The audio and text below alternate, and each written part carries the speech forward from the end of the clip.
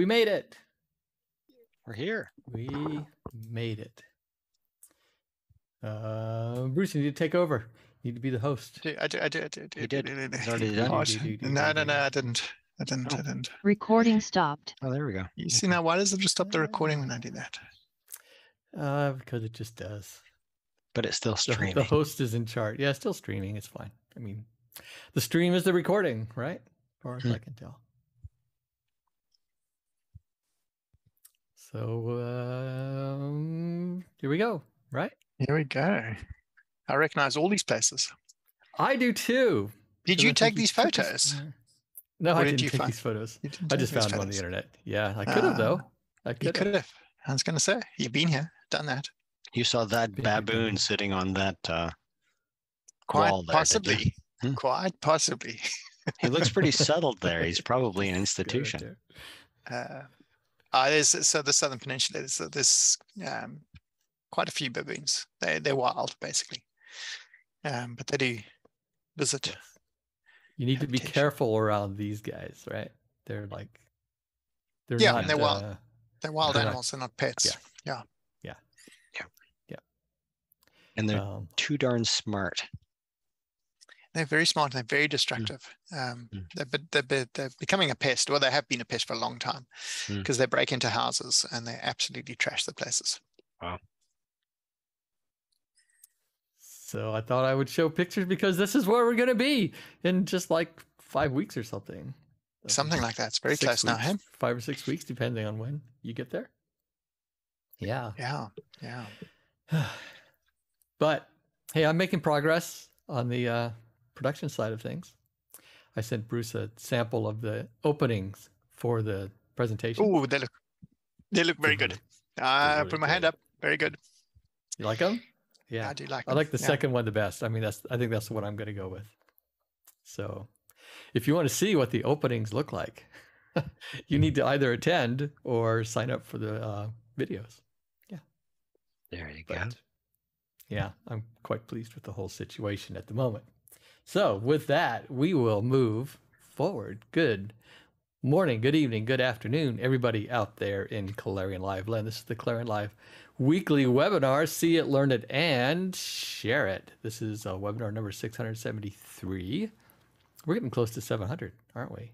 We are. By the end of the year, thereabouts, just after. You think so? Yeah.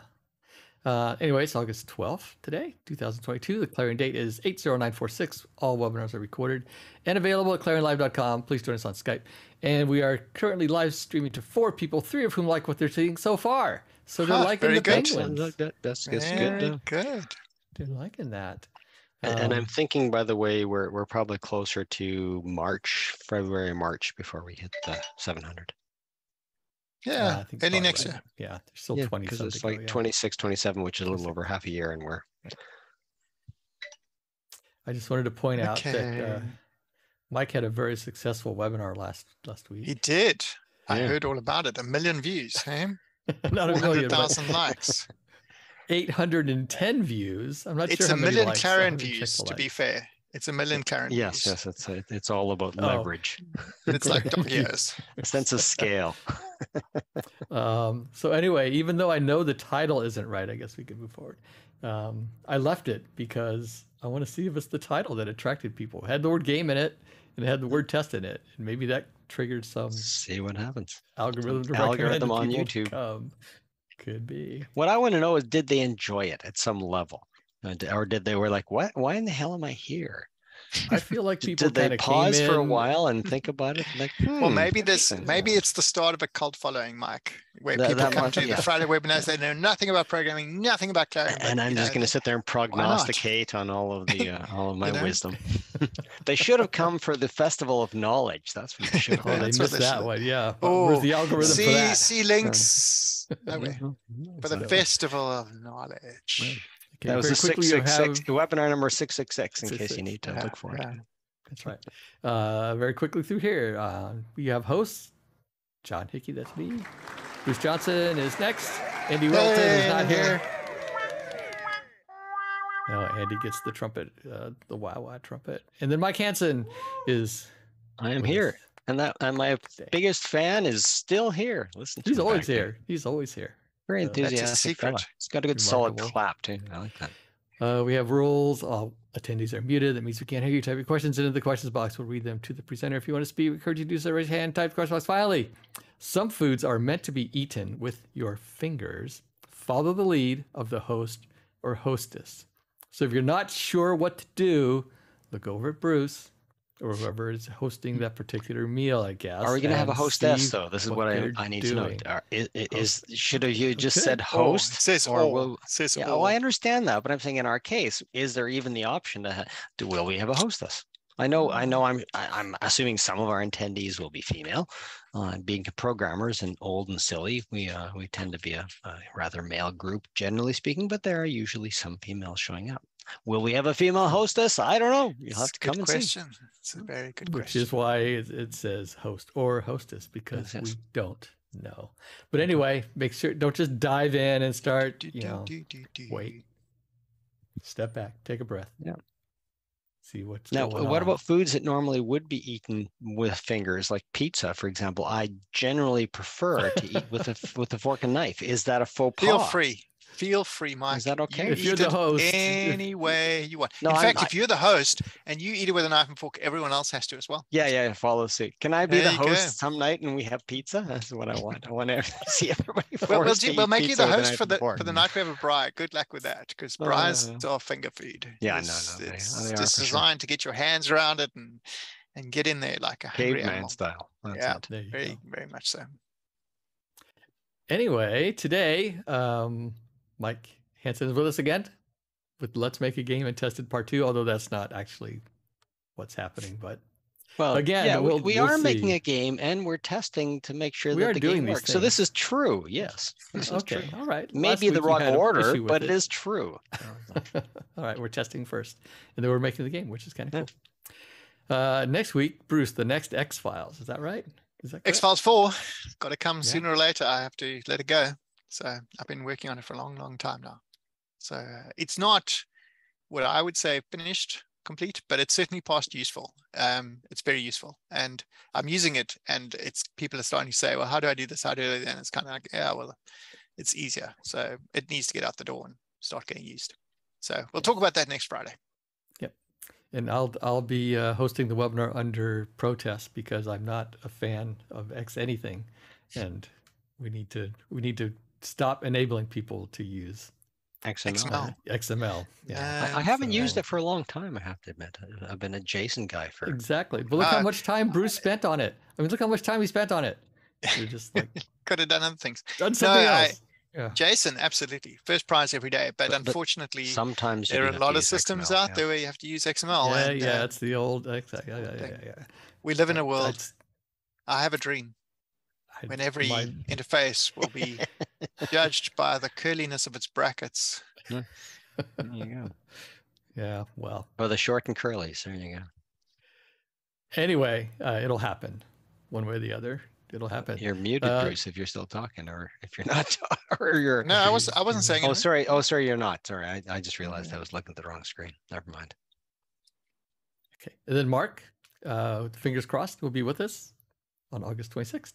Andy, fingers crossed, will be with us on September 2nd. And then Bijan volunteered to do a TS Plus update on the 9th. And then we are gone for weeks and weeks and weeks. And if you want to see us, you got to join CIDC 2020.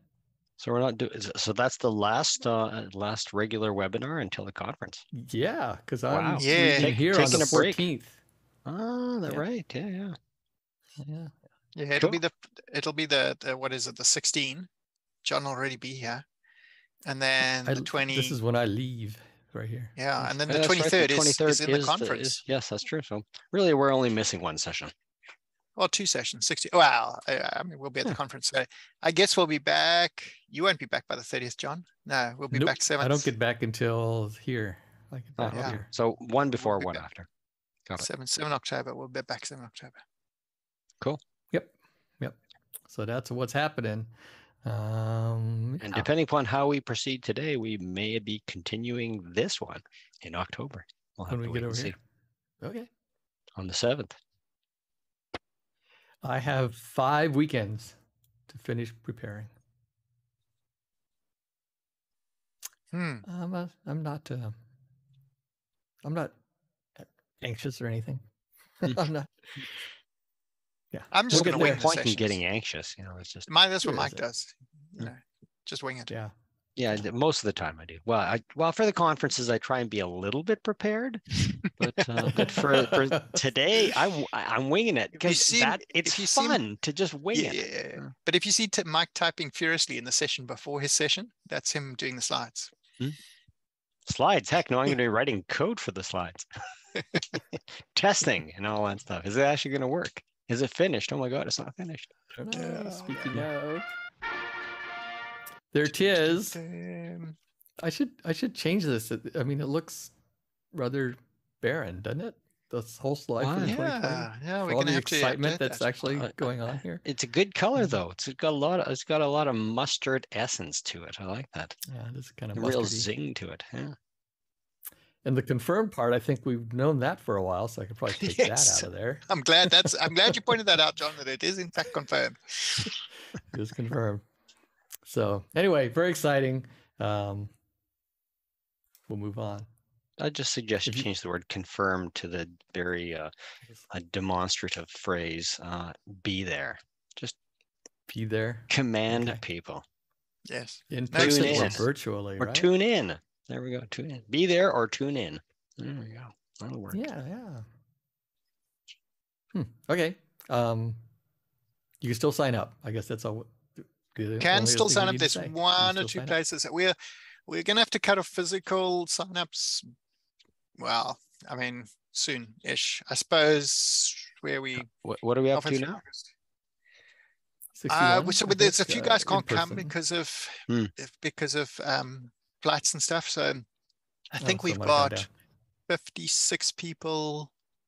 Okay. There. So we're still shooting for the 60 mark then. Yeah, something like that. Like that. Yeah. There's a couple of spaces. So, but we do need to give numbers to hotels and things like that pretty quick.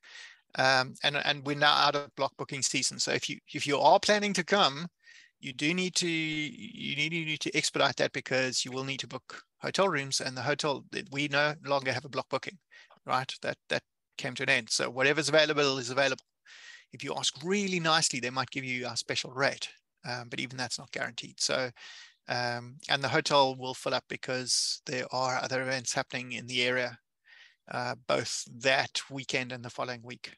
There's a big water polo tournament in the area. So, yeah, if you are planning to come, which I think you should, because I think you'll enjoy it, do get your registration up and phone the hotel and get a booking in ASAP. Cool. And if you can't join us in Cape Town, which is sad, it's sad trombone time, you can still join us online. We will take online registrations pretty much all the way up to the event, and probably after, actually. So it's $300 for 4 days worth of material, plus the 12 interim on streams. I think it's excellent value. It's cheaper than any other conference you're going to get. So go for it. Good way to dip your foot in the water. If you've never done one of these, that might be a good time to try. Yes. Okay, we'll move on. There was no Niantic user group meeting this week, but there will be one next week. There was an open webinar, and Bruce was there, and I was there. I was. And we answered questions. There were questions. We answered questions. We answered some of them by saying, yes, come tomorrow. And we answered others by saying things by answering them. That's right. Yes. Why would you want to do that? It's a very common answer. Yeah, it was.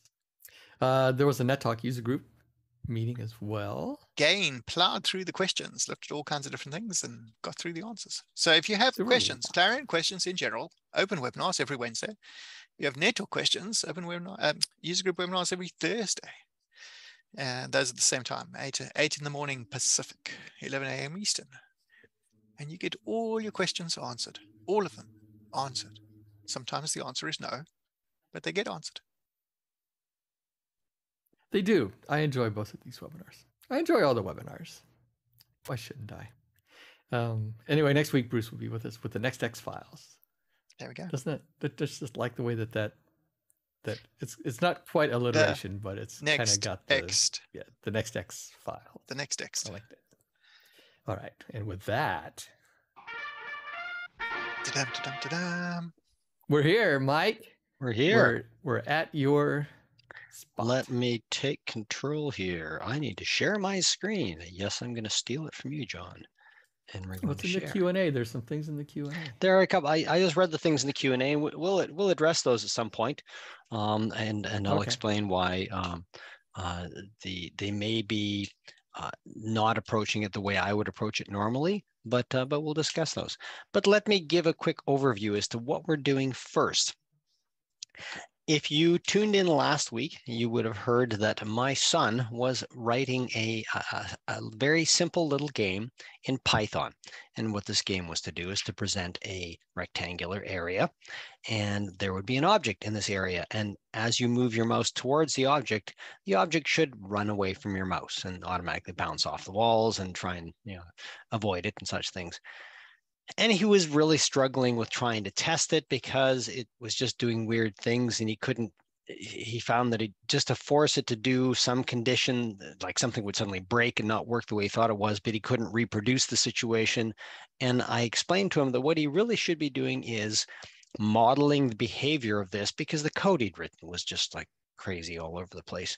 And it was so difficult and so convoluted. And I said, you should really model the behavior of the various different things, whether that's the arena that you're playing in or the object itself. And then write some tests to confirm that this thing will act the way you expect it to act in certain situations. So you basically set up the conditions, and then you run the test, and then you see whether or not the results occurred that you expected.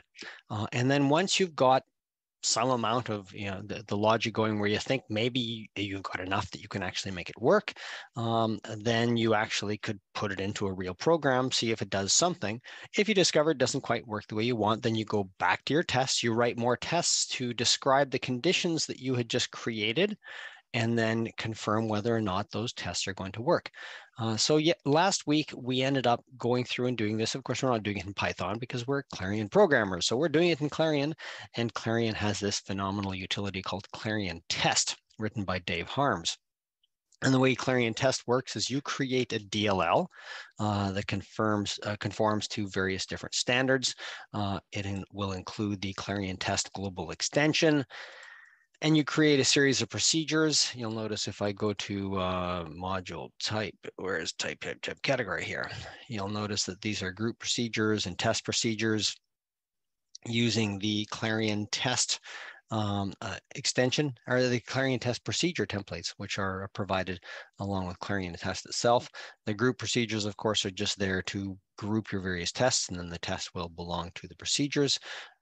So when we go back to regular procedure view, you'll see that I have here 3 groups. I have just a miscellaneous one that's going just to confirm, did I set up Clarion Test properly? Is this DLL doing what it needs to do? And then once you do that, you proceed to do further tests. And in this particular case, it's fairly simple because we have just the concept of an area, and I want to test that an area has dimensions. That's all I want it to do. I also have a target shape that I'm going to be trying to capture and touch with my mouse.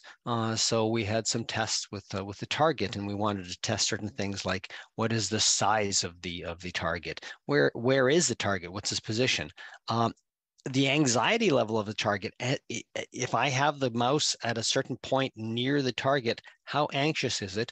And I believe we were doing with our anxieties, we were checking to say if it was right on top of it, right at the center of the thing, then the anxiety was going to be 100. That's as anxious as it's going to get. But as long as you were at least 100 pixels away, then the anxiety would be 0. So it was fairly smart to do that. And then the anxiety, of course, is determined by distance and the distance. We even used the Pythagorean theorem and quoted the Wizard of Oz last week to do that calculation. And so we got the anxiety working quite nicely. We were just about to move on to the concept of reacting. And when you are writing unit tests, and I covered this last week, you always want to start by writing some code that initially will call something that could potentially not even exist. So you might get a compile error when you first write your test. And then you write just enough code so that the thing compiles, but the test still fails because the thing that you just wrote a basic bit of code for doesn't do anything yet. And then you proceed to try and make it do something till you get to the point where your test actually runs, and then and says, yes, I was fine. And then it proceeds to, you then go ahead and write the next test, just going through the cycle over and over. And optimally, you should try and make that cycle as quick as possible. You'll hear various different time periods between. That should happen once every 2 minutes. You should write a test and write some code and prove a test. And I've heard 5 minutes, I've heard 20 minutes. I don't think it's really critically important what the actual amount of time is, although generally speaking, what you want to do is you want to try and make those cycles as small as possible, because each time you're writing a test, really what you're trying to do is just get a little bit more incremental behavior done, just a little more piece, a little more piece. And then if a lot of times when you're changing the various different classes and methods that you've got to prove out these tests, you will make some change in your stuff. And suddenly, not only does the test you're currently trying to get not pass, but suddenly a bunch of other tests will start failing when they were working just fine before. And as long as you are making very incremental changes, you'll go, oh, okay, I know what I just changed. I can go back and fix it. What you don't want to do is you don't want to spend 3 hours changing code, writing code, and then go back and discover you just made a change that breaks all of your tests, because what did you just do that broke it?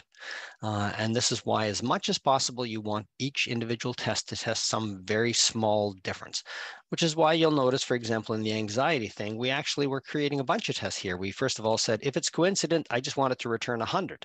And all our code did is it basically just said, yeah, it's the same place. It's in the same place as 100. Done.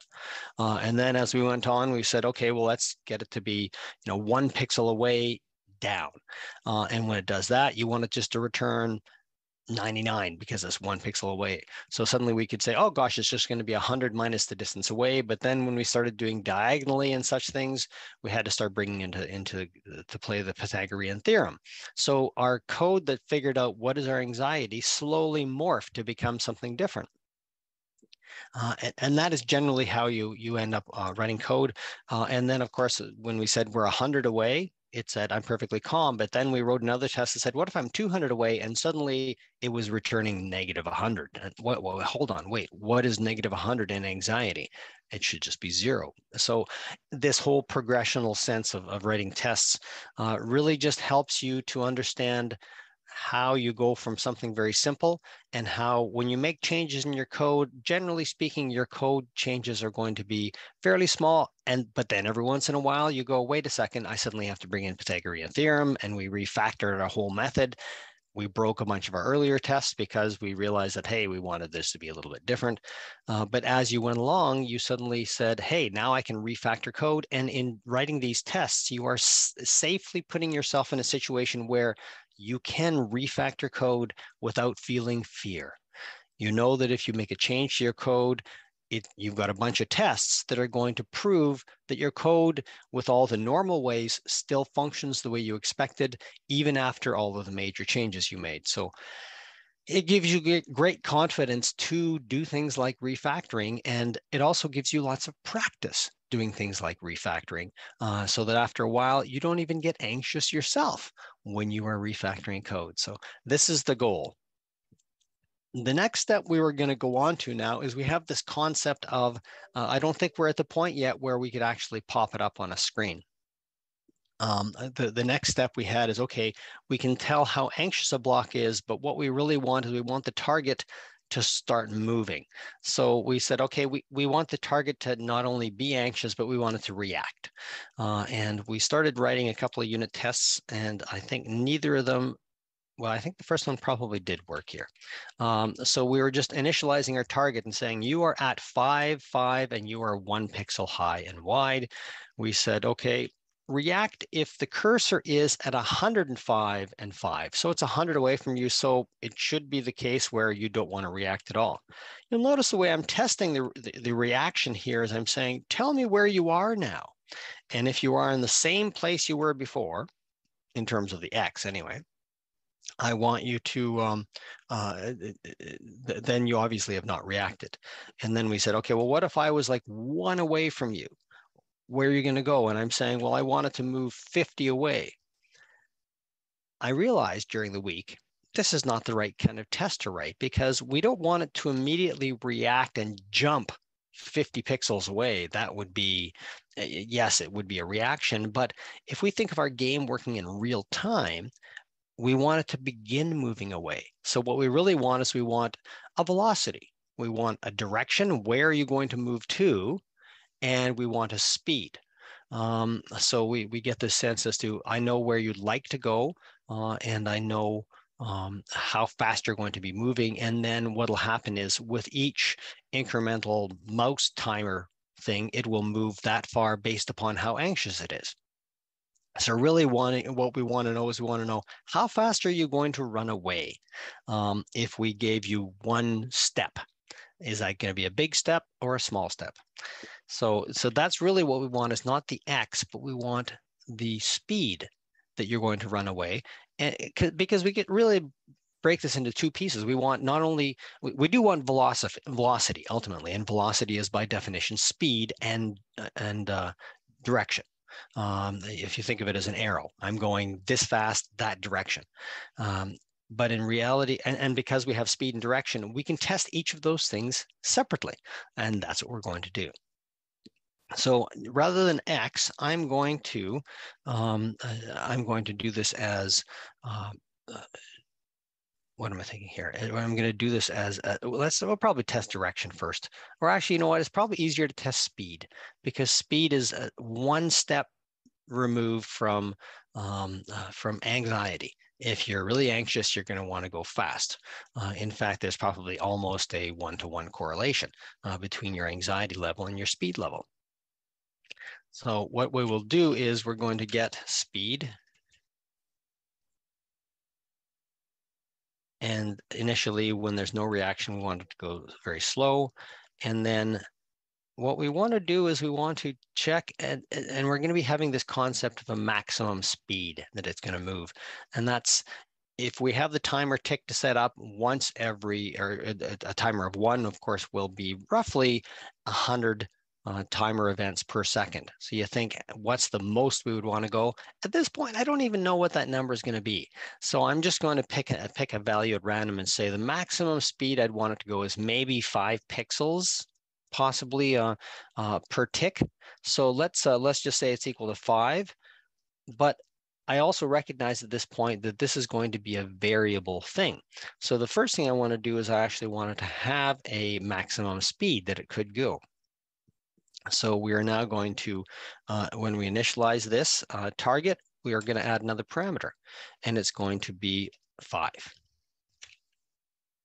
And let's just make a few notes here. X equals 5, Y equals 5, width equals 1, height equals 1, speed equals 5. And then the first test we're actually going to do is we're going to say T get speed, or get max speed is what we want. And then we're going to assert that the max speed is equal to 5. Max speed. So we just added a new test in here.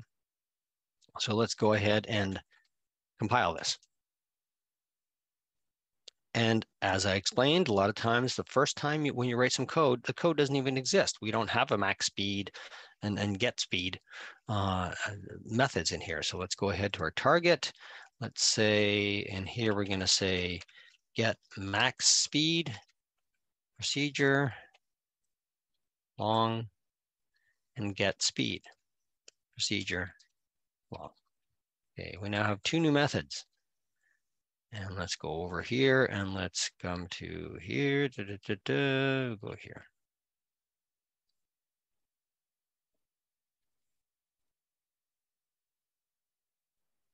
Return self.max speed. Okay. And here we'll go code, and we're going to return -1, because we don't really do anything here yet. We haven't got any logic. So we'll start out with, this should now make our thing compile. Although I have a feeling it won't. Nope, it didn't. And why is that? Well, it's saying, hold on, your initialization method doesn't ever allow 5 parameters. So we need to now go in and fix that. So we're going to say get init is here. And then we're going to say, is going to be an optional parameter, and this is going to be a long max speed. So we'll go back to our init method. It's up here somewhere. There we go. And we're going to have max speed, and we're going to say self.maxSpeed equals max speed. And in fact, you know what we should do is let's make this, instead of being an optional parameter, let's make it a default parameter. Let's just assume that 5 is the value. I was considering putting the max speed as defaulting it in the constructor, and then I realized, hey, you know what? I can just do it right here. So let us go back to our inc file, and we're going to make this here a long max speed equals 5. And just to point out here, when you have a default parameter, it is not an optional parameter. It's actually always there, but if you don't pass it, Clarion passes it for you, which means within your method here, you could not say if omitted max speed, because it will never be omitted. It is actually injected by the compiler, either because you told it what to use or it uses the 5 default. So you can never check if it's omitted. So just thought I would mention that. It's worthwhile knowing that. So we're doing that. Just set those up nicely. Let's go ahead and try and compile it again. It's still going to fail. And the reason it's going to fail is we've fixed the init method so that they can pass the parameters. But you'll notice that there is no max speed property yet. So we come in here and we say max speed is another long protected. And you know what would be nice is I could see that in our game at some point we'd want to be able to tweak this at runtime and say, you know what, you're going too fast for me. I'm frustrated. I want you to go a little bit slower. So we have a get max speed. Let's create a set max speed as well.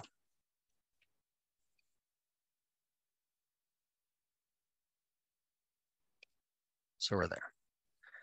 And we'll come back to, we should copy that, bring it over to here. Let's find our max speed, get max speed, set max speed, self.maxSpeed, speed equals max speed.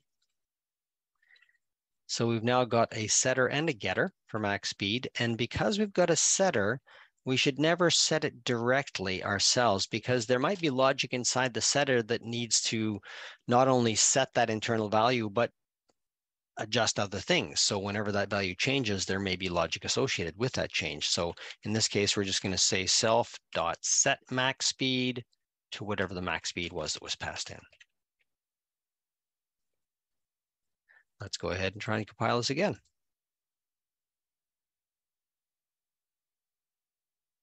And it came up and it said, so on React, it's complaining about no reaction test not working.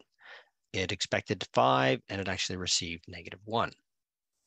So let's go look at the test that's just failed. What that means is we actually didn't succeed with this, and we should have changed this test because we set it to be 5, but we really want to check to make sure that it got the 5. So we're going to go back first and just confirm that this test really does test whether or not max speed got its correct value. So let's just run that real quick. And we just want to check to make sure that it fails on max speed, which it did. Expected 15, and of course it was 5 because that's what we really told it to be. And that is one of the steps with the unit test, is you always want to make sure that your unit test can fail. If your unit test never fails, it gives you a sense of false confidence. It makes you think that, hey, the whole world's fine when it may not be fine. If it turns out that our initializing of the max speed was not correct, this test would not have told us that. So now we've confirmed that it really does know how to set the max speed internally. And yes, in this code we're writing right now, it's stupidly simplistic. And you're going, of course, obviously. What I'm trying to show is these are the steps you want to go through because you don't want to get a sense of false confidence. Your tests are there to make you confident. So you want to be confident that when the conditions are bad and the test isn't, and the code isn't working, you want to know that your test will confidently and consistently tell you that. So it is important to know that your test can fail before they succeed. You have to fall before you can stand up and start walking. And when you start running, you better fall down again before you know you can run consistently and safely. Same concept applies here. So if you recall, when we tested it before we made our max speed test fail, it came up and it said, I got no reaction. So why is that? And then we realized, oh, we used to be checking for X to make sure that it hadn't moved. What we really want to do is we want to be checking for speed, and the speed should be 0. You're not trying to run anywhere because I'm too far away. So let's try that again.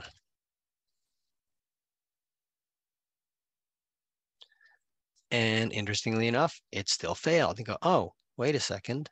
Is that right? And you go, oh yeah, because it's getting speed. And if you recalled, when we were in our speed code, get speed always returns -1 because we haven't written any logic there yet. Good. Okay, so our speed is going to be dependent upon our anxiety. So we have self.anxiety.getAnxiety. And it's based upon the X and Y of the mouse.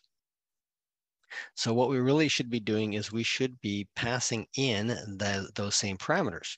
So let's go ahead and change this react concept has X and Y, and get speed has got X and Y.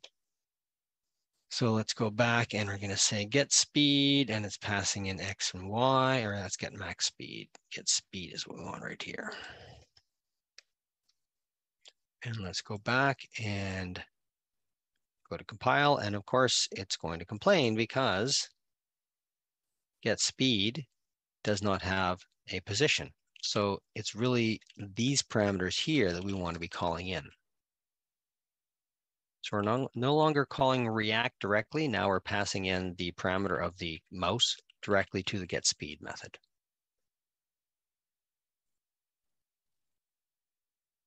Now let's see what happens. And we're still getting an error. Where's the error from? Oh, okay. So this is where we started writing our code. So we're going to get the anxiety, and let's just save that. A is anxiety. This is going to be long. So it's get anxiety, and it wants the X and the Y. And really, all of these should be mouse X and mouse Y, shouldn't they? So let's just quickly tweak those.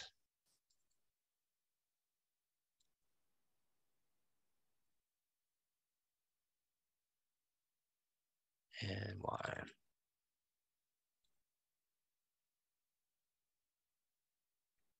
Oh, hold on. And this is actually not. This is setting the position of the item itself. But getting speed and getting the reaction are all mouse X, mouse Y. And we're going to do the same thing here. We're going to have mouse X is part of getting the speed and getting the reaction. And mouse Y is this, because of course, having parameters that tell a story is a useful concept. So we want to be consistent there. And if we were really being pedantic, we could go ahead and we could say this should be target X and target Y. But I think in the concept of saying, hey, target, set your position to X and Y, I think that's pretty clear. But when we're saying, hey, target, react to the mouse being here, oh my goodness, what are you going to do? So that makes sense. There, mouse X, mouse Y. And what we want to do is, what if we just returned, I don't know, is this going to work here? Let's just get anxiety that. Oh, and I just realized I'm in the wrong spot here. Actually, this is good here. But this is going to be long because anxiety we've discovered is, well, maybe it's a real. Maybe we'll eventually make it. In fact, I think it might even be a real. It is, in fact. Look at our anxiety is a real. So we're doing this, and then we're coming down, and where's our other code here? So this getting a speed is the same concept. It's a real, and we are getting the anxiety like this. And then just for now, let's return A. Instead of return the anxiety. that kind of sort of what we want? Well, it's closer. And okay, real close is failing. And this is not really react, this is actually speed. So we're going to change the name of our test as well, because I realized our test is not well named here. Speed. And real close failed. So interestingly enough, when we asked for the speed, when we were 100 away, it said, I'm not going anywhere. So that actually worked. Cool. We actually wrote enough code to get our first test to work, but now it's failing on our second test. We're saying if we're 1 away, then we have a anxiety. In fact, you know what? Why don't we just tell it to go right on top here? Let's go 5,5. That's an even better one. And this is going to be coincident.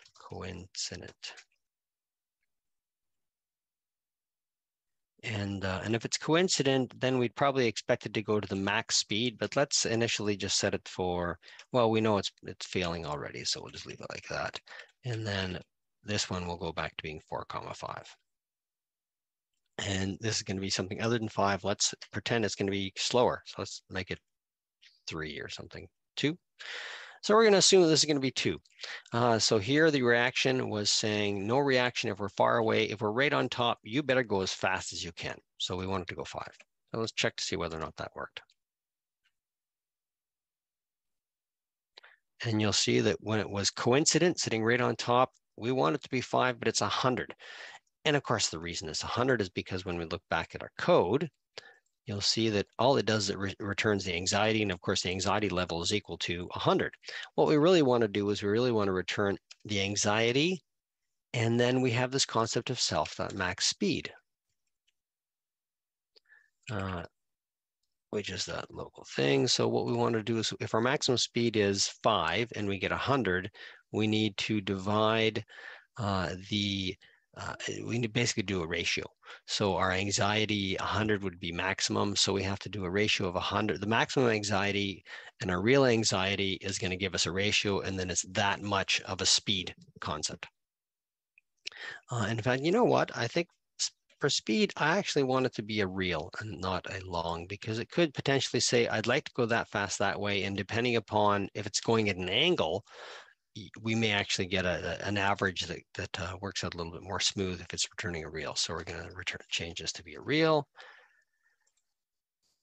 And then we're going to go back here, and we're not returning the speed as is. We now need to know what is the maximum anxiety. And you'll notice here, we just arbitrarily set this is 100 minus the distance. Okay, well, now what we really need is max anxiety, because we're going to start using this number 100 in more than one place. And magic numbers are generally very bad, because you look at that and go, what's 100 mean? Why are you using 100? It makes no sense. So let's put in an equate. So we're going to say max anxiety, equate to 100. So now we actually have, and in fact, let's make it 100.0. So it's clearly a real. And now it's just going to say max anxiety minus the distance. And then up here where we're doing this, we're going to say it's equal to, the speed we're going is going to be the anxiety divided by the max anxiety. And then it's times the maximum speed. And that should give us the right number. So let's go back here and we'll run this. And hey, our initial one worked now, but now we are saying we expected 2 for the speed because it's real close. So it's not going to go maximum speed, but it's going to go pretty darn close to it. So it received 4.95. And I go, well, you know what, that makes sense, because that's what our actual formula should be. It should be the maximum speed times 1/100th of that possibility. So, and 1/100th of 5 is 0.05. So that's how much it's decreased. So what we're going to see here is we're saying, yeah, well, maybe it's 2, but of course it's not 2. But we specifically wanted that to fail because, sorry, down here. So really what we're doing here is this is going to be, and I think what I'll do here is I'm going to say, I'm going to have my own max speed here, max speed. You know, there. And then we're going to just make this into a long 5.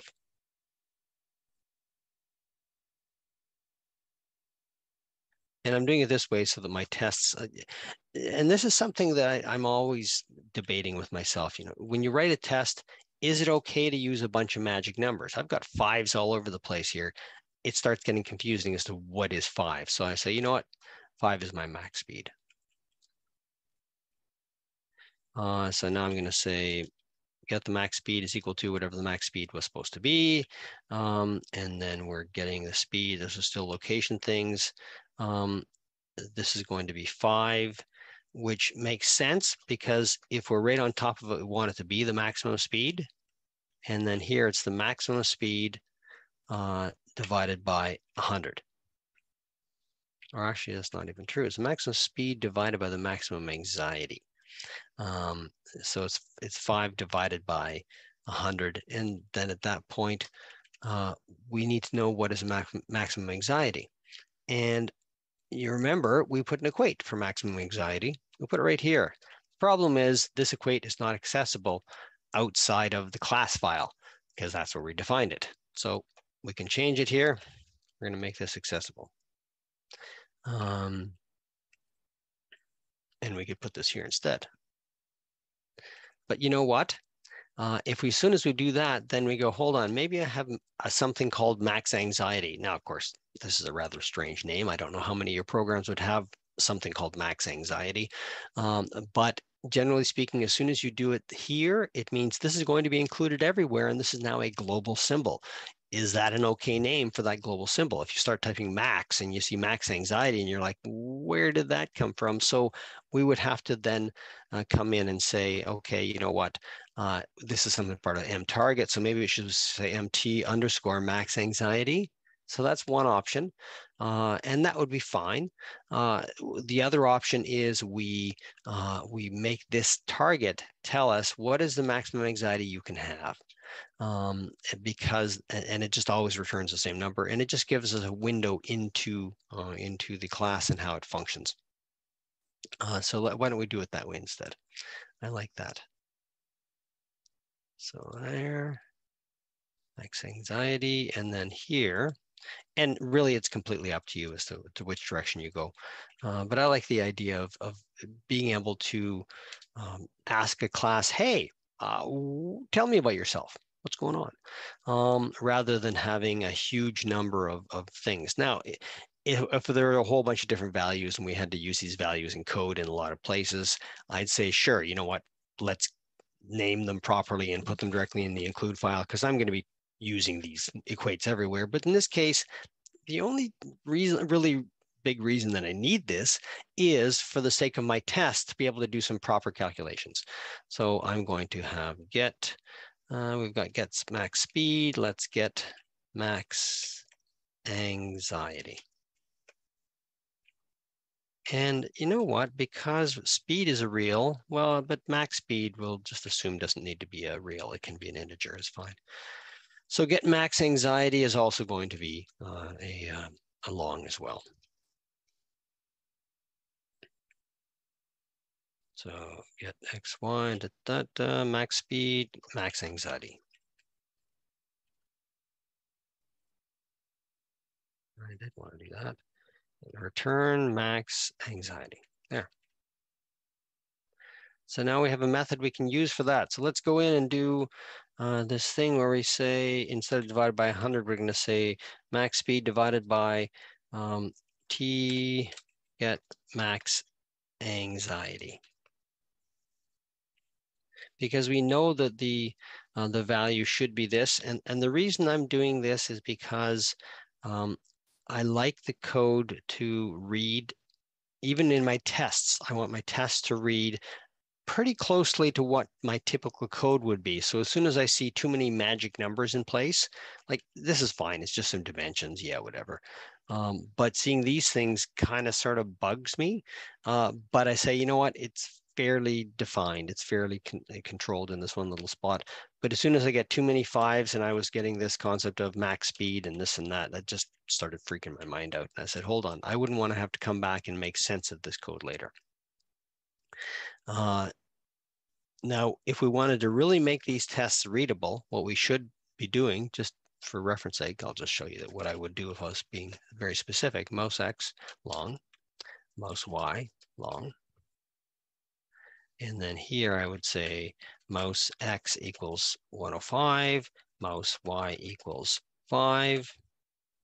And then I would actually just specify mouse X, mouse Y. And that's actually a great code, the way that is written right like that. And you know what? I think I'm going to change these other two to match.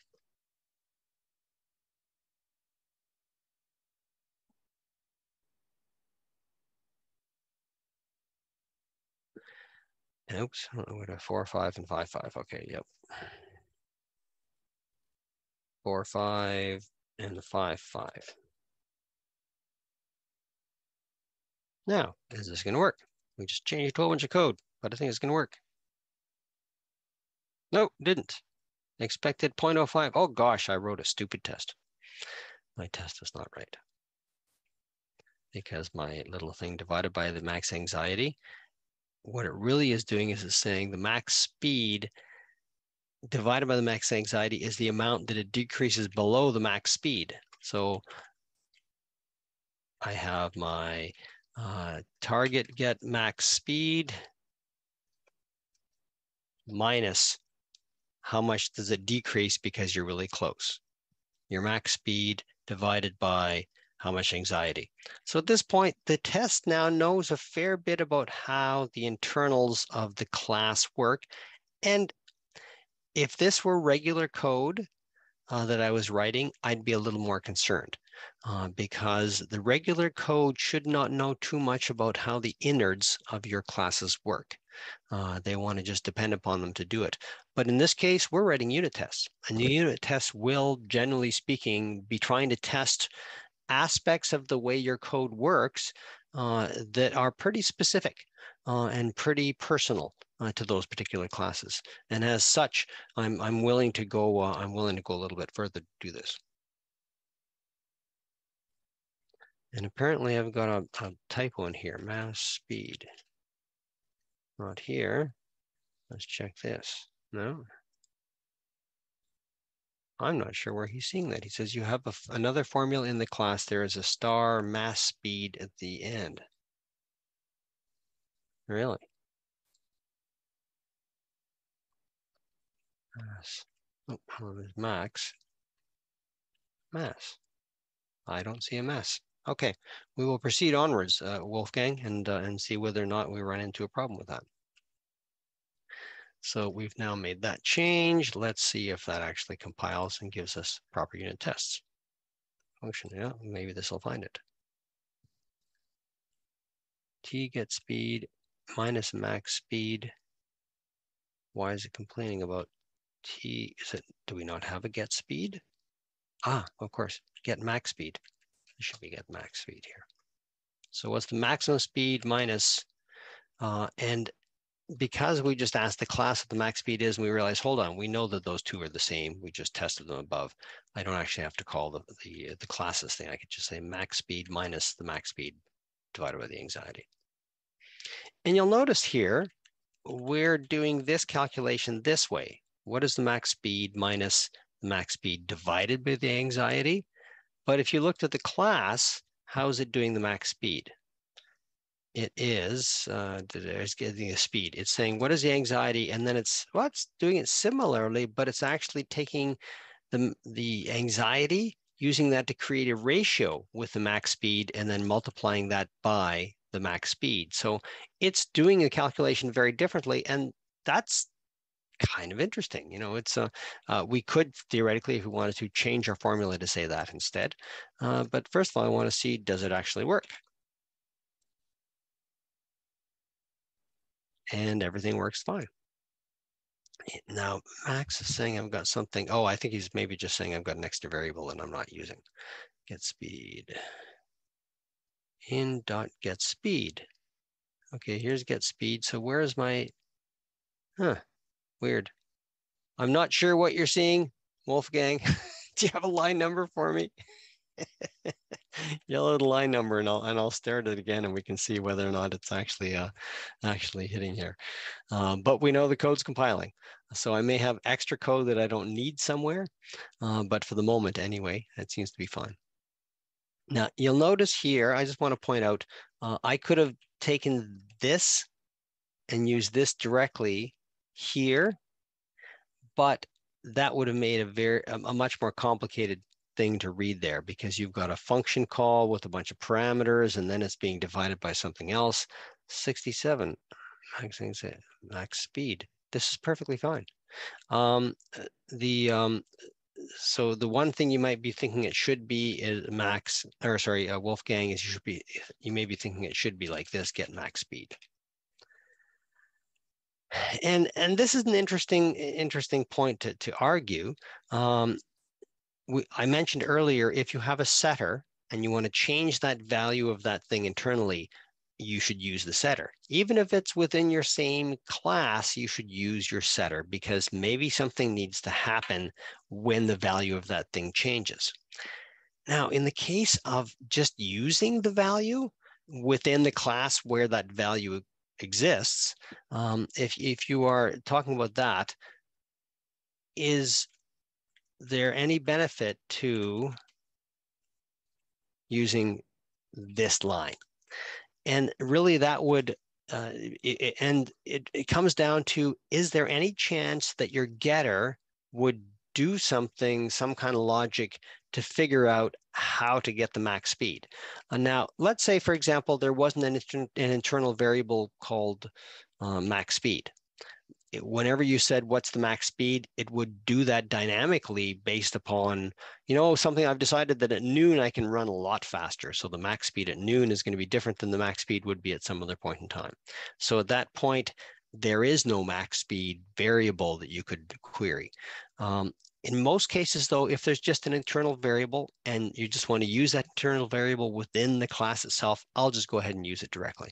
But I do tend to use the setters pretty consistently because, as I say, I may at some point in time decide I want to change other things. When I change that one value, that value could potentially have other impacts. And I like to have the setters be called directly. But in this case, I think I'm more likely to call that overkill. Nothing wrong with it, perfectly safe to do it that way. And maybe because it's perfectly safe, maybe there's no harm in just doing that. That's a good point. Let's call that one settled. It's got into an argument with myself and I proved I was wrong. And right at the same time. Isn't that wonderful? So hopefully we've addressed that and dealt with it. Okay, and maybe that's what what Wolfgang was talking about in terms of the issue with it.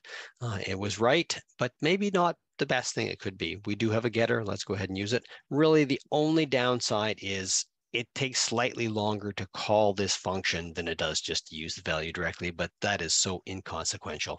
I don't think the speed of this thing is going to be an issue. So there we go. We just made a change to our code. Let's make sure our test still worked. Yay. Okay, so now we have speed working. Now we have to figure out direction. And direction is kind of an interesting thing because it depends upon where we're coming from. And I think we'll probably be okay in that regard. But we're going to test it anyway. The direction, if you think about, this, let's say, for example, this button, the save button here is my target. So if I'm moving in from the bottom, what direction is it going to want to go? It's going to want to go opposite from wherever I'm going. So at any given point in time, the direction is always going to be opposite to the mouse. Now, let's go ahead and create a new test here. So we're going to copy that. Or actually, we won't do that yet. Here, let's just go to target test. Let's say calls, and we're going to add a new procedure, and it's going to be called 205. And if you remember, I'm doing these, naming them with an open underscore as the first character because I would like to have these numbered, but you can't use a number as the first character of your procedure labels. So I put an underscore in there instead. And then I put a 3-digit number, another underscore to parse it off, and then we're going to say direction. And we're going to add that. And then there, I'm going to just copy that label. And then I'm going to copy this procedure and give it the new label. And there we go. So this should just work as is because it's just a repeat of the other one initially. So let's just confirm that compiled. Yep, except direction is a little different. Now, if we're asking it direction, what are we really doing? It's not actually the direction. It's saying, if I move you one, if I give you one timer tick, where you're going to show up. This is similar to the concept of the react before, but it brings into play the idea of the speed as well as the idea of where you wanting to go. So this is really not directions so much as this is really back to the original movement. So this, we could really go back to calling this react if we want to, because we're going to say react, now tell me where you are. So let's change the name of this thing. React. So we've got this a similar situation. We've got a max speed. We don't have to assert that that works anymore because we're testing it elsewhere. Let's say we're far away, and then I want you to react t.react. And it's reacting to the mouse X and the mouse Y. And then I want to assert that. And we're going to assert that we're going to start doing two things here. And initially, let's just get rid of this code entirely. So we're going to assert, and now in this case, we are going to be checking for X because we're going to say, we've given you a chance to react. Now I want to find out where you are. And you should be at the same place you were before. So you should be at whatever the mouse X is. And then no reaction X. And then we want to check Y, and we're going to say is equal to the mouse Y, and we want no reaction Y. And again, we want this to fail initially. So let's go ahead and just give this a wonky value to make sure it can fail. And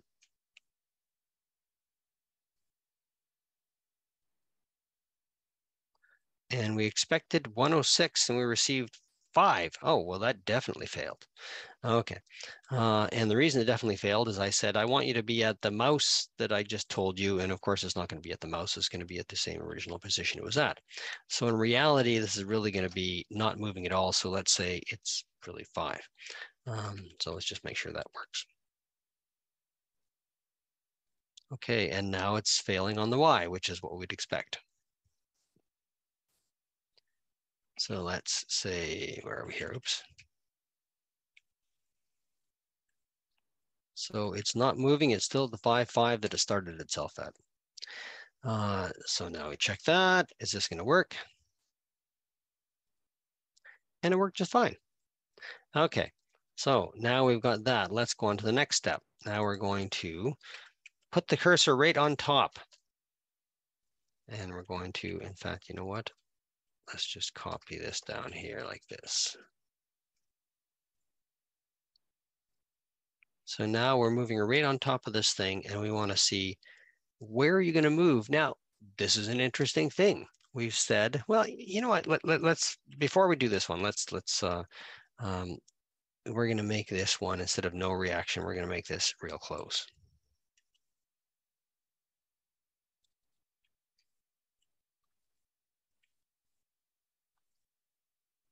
And we're going to, if we do 4 and 5. Now, if you think about this, we want this thing, if the mouse cursor is at 4, it's 1 to the left. So we want the new position to be over to the right. So it's going to be potentially at 6. And let's go here and real close X and real close Y. Let's just force this to be some wonky value to start with, just so we make sure it will fail. So we're saying, I want you to go to, I'm expecting this thing to move to the right, and I want it to move to the right. Because we're very close, I want it to move, actually, I want it to move the max speed is really what I want it to do. I want it to be equal to, not 6, but it's going to be equal to 5 plus max speed, because you're moving 1 tick. So I've come out really close and I want you to move the maximum, except maybe not the maximum, it'll be a little bit less than that because we're not right on top. But let's just assume for the time being, we want it to be the max, because again, we want it to fail the first time. So let's just go ahead and see what happens when we do this. We expected 10, which was 5 plus the maximum speed, and we received 5. It hasn't moved at all. So it's obviously not working, but that's fine because, again, we write the test, we want the test to fail, and now we look at it and we say, let's take a look at React and go, hey, hold on, that's right. We haven't got any code here yet. So if the anxiety is greater than 0, then we want to move. And how fast are we going to move? Well, we are going to move based upon a reaction to the distance that we're moving. And perhaps we want to make this, we said 1 pixel away. Yeah, you know what? That's fine. Think about this. If it is 1 pixel away, it's going to be close to the maximum speed, but not quite. But 1 pixel away is still pretty darn close. So we may end up still moving. By the time we average it out, it's going to be 1 pixel less a little bit, but then it's going to get rounded up and it's done. So it's probably going to move that maximum speed at this particular rate is my expectation. So let's go ahead and say we've got the anxiety, and now we need to figure out the speed first of all. So speed is it real for speed? Yes, real. So if the anxiety is greater than 0, then I'm going to say self equals, and do we even need to check the anxiety? We actually don't, because the speed is based upon the anxiety. We don't care what the anxiety is. We just care, is there a speed? Do we have to move? So really, we don't need the anxiety at all. We're going to say get speed.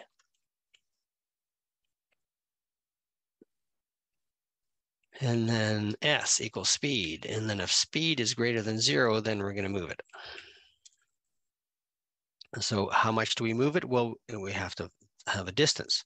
And distance is always speed over, well, you know what, we know it's 1 time slice, so we don't have to bring time into place.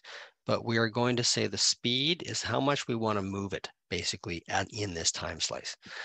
So the speed is going to be equal to, now if it was maximum anxiety, it's going to, well, we already know the speed. So the speed is just going to be, actually, let's just return mouse x plus, well, we don't know if it's mouse x or y yet, do we?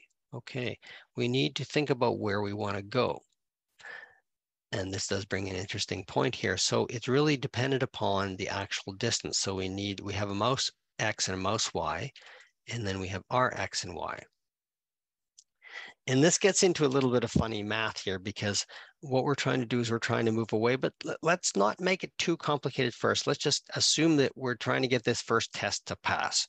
Let's not try and write the whole logic right off the bat. It's so tempting to say, oh, I know eventually I'm going to have to do this. So I'm just going to write all the code to do all of these options right off the bat. Let's resist that urge. This is unit testing in action, and we're going to try and follow the rules as much as we can.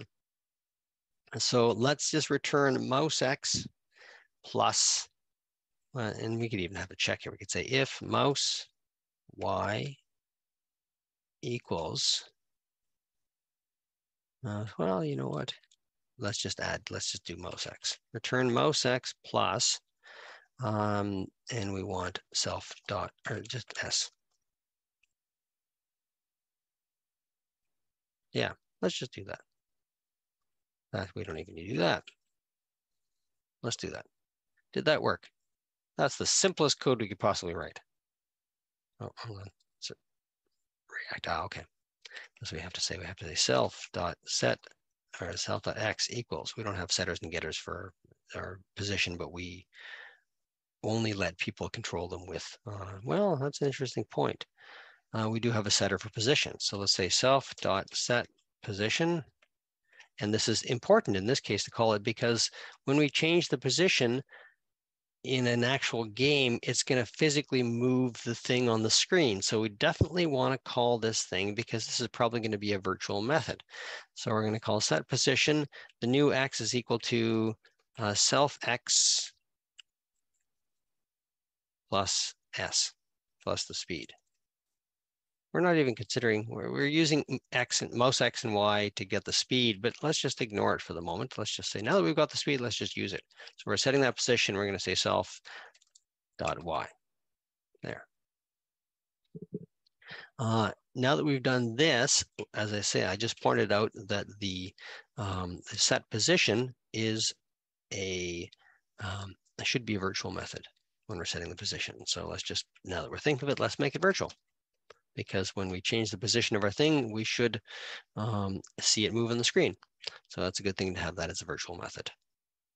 So we'll go back to our test and let's see, did this test work? I have no idea if it's going to work or not. Expected 10 or received 9. Hey, that's kind of cool. Didn't really expect that. Okay. Does that make sense? Okay, well, our X was, it was just to the left and we wanted it to move to the right. So that was pretty cool. That was close, but we expected, remember I was talking about rounding, and we're at like 0.495. We should have moved 5. So, okay. Clearly the mistake was we didn't round. So now let's do a round on this. I go round that thing. Oh, and I think there is, I think round takes what kind of thing do you want to round it to? So we're going to do the amount that we're moving, comma 1. So now let's test this. Are we going to get this to work? Receive 15. Oh, hey, look at, now we failed on our Y. And of course our Y is not valid. So let's, we just wanted to make sure that failed. So now let's fail it. And now we're going to go, where was it? The test, it was here. Y is still 15. That is correct. Because we're not testing. We're just testing, can it move to the right? Does it know how to move to the right? If we're on its left, does it move to the right? That's all we're testing here. So let's go ahead and check that again. Yay, passed. Okay, let's go on the other side of it. Can it move to the left? Module source file, what are we looking for here? Embeds. No, that's not embeds.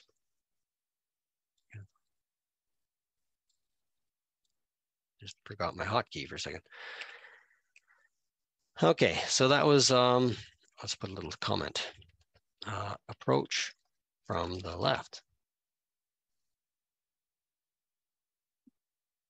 Approach from the right. So now we're going to say mouse X equals 6. And now we want it to be 5 minus max speed. And Y is still going to be there. Okay, so now it's going to be, let's change the name of this thing, from the left.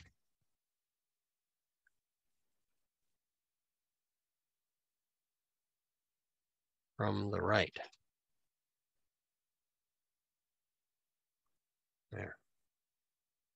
So now we expect it to move to the left. If we're going from the right, then we're going to be, where was your position? And now you're moving to the left. So let's see if that works.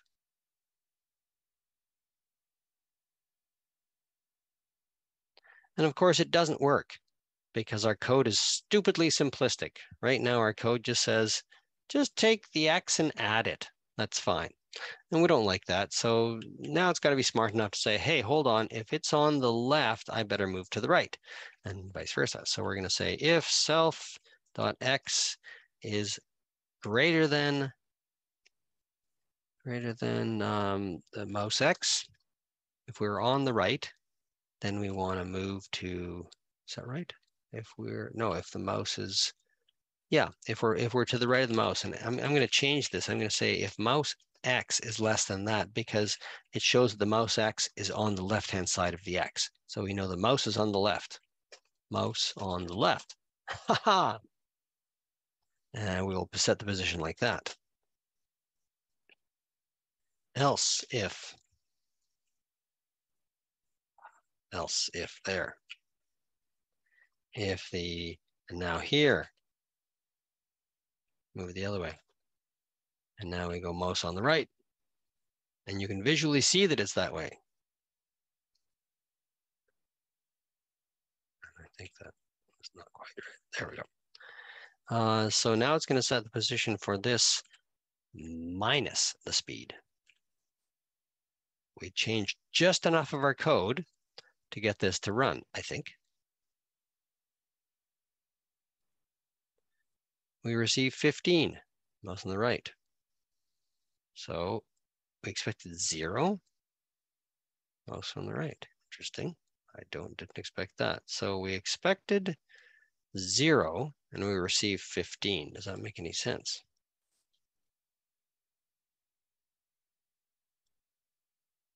Mouse 5 minus back speed. Ah, right, because our numbers are too small. So the fact that we've now gotten bitten by the fact that our numbers are not correct here. So let's go 5. Let's change this to 50 and 50 there. That'll make it, well, except that it could, yeah, the maximum it's going to move is 5. So 50 is plenty. So go 50, 50, and then let's just see how many of our tests that breaks. So no reaction is broken, of course. So we have to now change no reaction to what is expected, and expects it to be in the same place it was before. Similar situation here. Let's just, these are probably all supposed to be 50, aren't they? I expect so. Let's see if this works. And it's still failing on no reaction. Interesting. So we've managed to break our no reaction test. 50 minus that, curious. Let's go back and see what we broke. So we get the speed. And then if the mouse is less than self X, if the mouse is less than mouse, otherwise we're not changing it at all, then how in the world did that fail? Let's go back and look at our test here. We're expecting no reaction. It should be at 50. Ah, here's the problem. 50. And this should be, because we're too close. So it wants to move it a little bit. Right, perfect, makes perfect sense. So it is basically complaining because our conditions were no longer correct. We didn't move it far enough away. So let's just make it, it was 155 there, or 150 is really what it is. It's 100 away. That's what I care about there. So now this is going to be a similar situation. We need to add 50. Actually add 45. It's going to be 49 and 50. And then here is one above. So this is 51 and 50. And then we'll just frame this in for the moment. Just because we do want to test that on top concept. Now let's see if we manage to get our test working again. And you'll often find this happens where you've got a bunch of tests, they work just fine, and then you go, oh, wait a second, I'm going to change something in my code, and then your tests fail, and then you realize, oh, heck, I've got to fix half my damn test to get it to work again because I changed something so intrinsic to the way it worked, and because my test was being very specific with how it expected things, and you realize, oh, now I have to touch my test a little bit to get it to work. Very typical of what happens, but that's why these unit tests are good, because they make you realize that I expected it to be a certain way and it's not anymore. That may be because you have truly changed the way it works inside, and because there's this personal connection between your unit tests and the classes, you will see this happening. So here we are. We have now got past the no reaction. We have got past the moving from the left. We're now back to moving from the right, and we expected 45 because we're moving from the right, and strangely enough, we received 60. It's moved to the right. That doesn't make any sense. So let's just confirm that we're moving from the right location. So here we are moving from the right.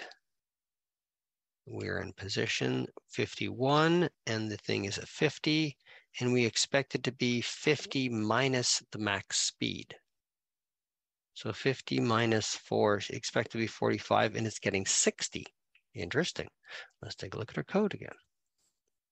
So our x is less than this, and we're rounding x minus the speed, comma 1. Well, this is curious. So let's just, and in unit tests, if you want, you can put stop statements. They're kind of handy. You don't want to put an assert. Assert will confuse Clarion test quite a bit, but you can definitely put in a stop statement. So we're going to specify stop, and we're going to say self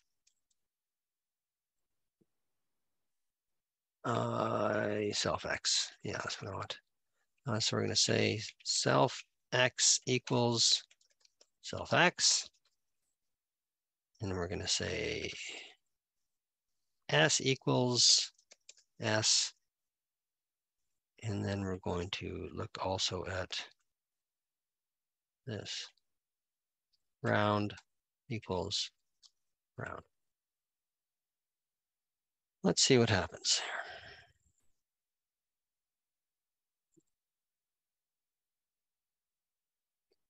X is 50, the speed is 0. Interesting, and round is 50. But didn't I just say that we're getting 60? That makes no sense. Let's look at our test again.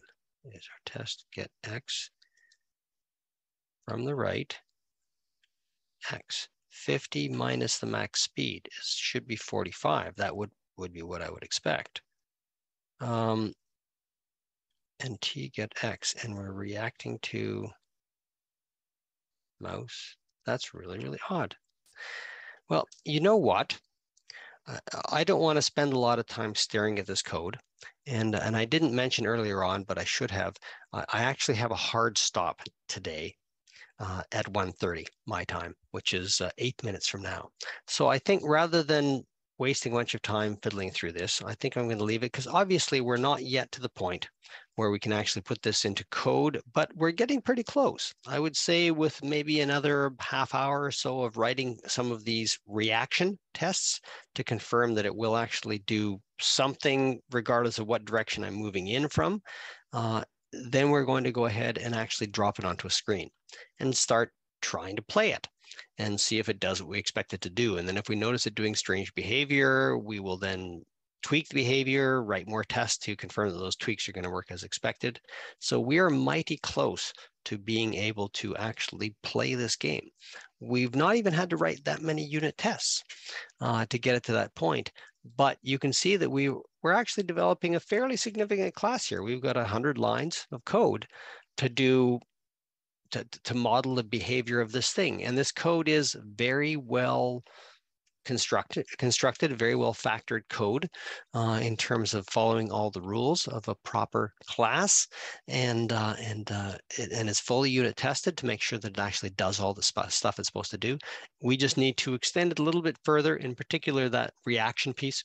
So I will probably forge ahead a little bit just to save you the drudgery of me going through and working out all the details of that. So you'll see something a little bit further along next time from where we are now, so that we can go ahead. I will review any additional tests that I write for it so you can see the kinds of things that I'm checking and understand why that's happening. But I think the key thing now is you understand the process of writing the unit tests to get the class to behave the way it should in a controlled environment. And then our next step, and this is something we will step into with the next session, which, as we were discussing earlier, is going to be in October probably. And we will go ahead and put it in place on an actual working screen and see what happens with it. So with that, I will stop sharing and hand the mantle back to John Hickey. How are you doing, John? I'm doing good. Yeah. By the way, before we get too far, I will just make a couple of comments, a couple of questions that did pop up very early on. Carl Burns asked about using the debugger in Clarion test. Carl likes using the debugger much more than I do. And in unit tests, I don't generally want to start jumping into a debugger. If I have something working strangely, I'll sometimes pop up a stop statement, or I'll put in some assert statements, because it's not asserts, sorry, debug out statements. So I tend to do most of my testing and debugging like that. Although I do believe I have used the debugger. Of course, what you're going to be doing is you're going to be running Clarion test itself within the debugger. And then once it goes and runs the actual test itself, when it gets to the point in your code where you want it to happen, that'll work fine. The other option, of course, is you could always take your test code and put it into a separate program. Just grab that one little test procedure, put it into a program all by itself, and run the debugger, and do it all normally if you want to. There's nothing wrong with doing that approach. So that's likely what I would do if I had to use a debugger, is I would just take that one test and put it in another environment. Rich was asking, he said, would we be able to have the test program, our unit tests, actually pop up a screen and then respond to events and then do that? We can make it do that, and perhaps we'll try that at some point to see what happens. The issue with unit tests is you want them to be completely hands-free. You don't want to have to touch them. You don't want them to have a user interface. So if a window is going to pop up and a user has to do something, that's not a good unit test. But a unit test certainly could be written that would open a window. A window would then respond to various things and then understand somehow when it was supposed to close automatically. So as long as you could automate everything that happens in that window, sure, that's entirely possible to do. No reason why you can't achieve that. So those are the two questions that did come up a little bit earlier. Hopefully I've addressed them sufficiently for the moment. Maybe we'll try the little window opening thing. Maybe we'll have a need for it. Maybe we won't, but we might open it up just for fun. Just to see what happens when you do create a window and how you have to make sure that it closes automatically. Because again, unit tests are just going to be called. Eventually, we'll also make Clarion test callable from the command line so that it goes ahead, runs all the tests, and exits, spitting the results into a file, because that's something that Mark Wahlgren wants. So we have lots of things to do going forwards, but for now, we are done. For now, we are done. Okay. You had 28 views today, Mike. Oh, dear. It's a little bit of a letdown from the 810 from before, but you know. The most views I've ever had in a YouTube video is about 35,000. So there you go. Well, that's pretty good. Isn't that you were cooking something? Is that no. So that, yeah. So one? For my cast iron one, I probably had 1,500, but this was me talking about why my sump pump wasn't working because the standing pipe had a little frozen clog up near the top. So and for some reason, 35,000 people thought it was worth watching that. So 800's nice, but it's not 35,000. It's not 30, yeah, and it's not a million. So there you go. It's not a million. Yep, it's not a million. All right, fair enough. So next week, regular schedule, and at the countdown to CIDC 2020. I'm looking forward to seeing everybody. Yeah, me too. I really am. This is gonna be fun. And then after that, next year, got to start looking at CIDC 2023. In 2023. In the actual year. Yeah. None of this funny math stuff going on. Yeah, unless, monkeypox takes over or something. Yeah. That or that new shrew virus out of China that I read about earlier. Let's not talk about it. Okay. We'll move on. Thanks everybody for coming. We'll see you guys. Have a great weekend, and we'll see you guys around next week. Thanks, Mike. Appreciate it. You're ever so welcome. Bye, have a great day.